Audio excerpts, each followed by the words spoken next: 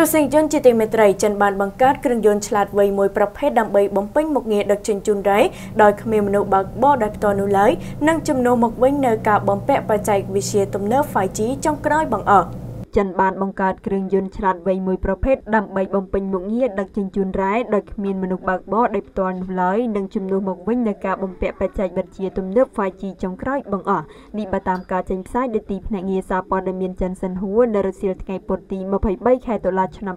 2019គ្រឿងយន្តខាងលើត្រូវបានប្រើប្រាស់សម្រាប់កិច្ចការរុករករ៉ែលក្ខណៈនៅទីវាលបើកចំហ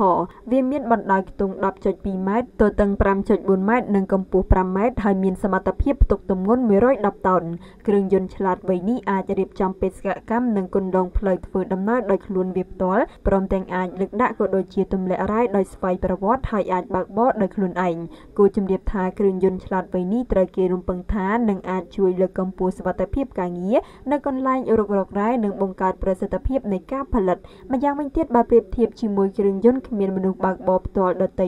ទៀតវិស័យរុករករ៉ែត្រូវការគ្រឿងយន្តដែលអាចទប់ទល់និងដោះស្រាយជាមួយគ្រប់ស្ថានភាពផ្លូវដែលមានលក្ខណៈលំបាករួមជាមួយឧបសគ្គដែលមិនអាចស្មានដឹងមុនគ្រឿងយន្តខាងលើនេះត្រូវបានអភិវឌ្ឍរួមគ្នាដោយក្រុមហ៊ុនអវកាសចិនឈ្មោះ Sanjiang និង VIP Onia ហើយវាត្រូវបានគេដាក់តាំងបង្ហាញកាលពីសប្តាហ៍មុនកំឡុងសន្និសីទអន្តរជាតិស្តីពីឧស្សាហកម្ម VR ដែលរៀបចំឡើងនៅក្រុងណានឆាងខេត្តជាងស៊ីភាគខាងកើតប្រទេសចិន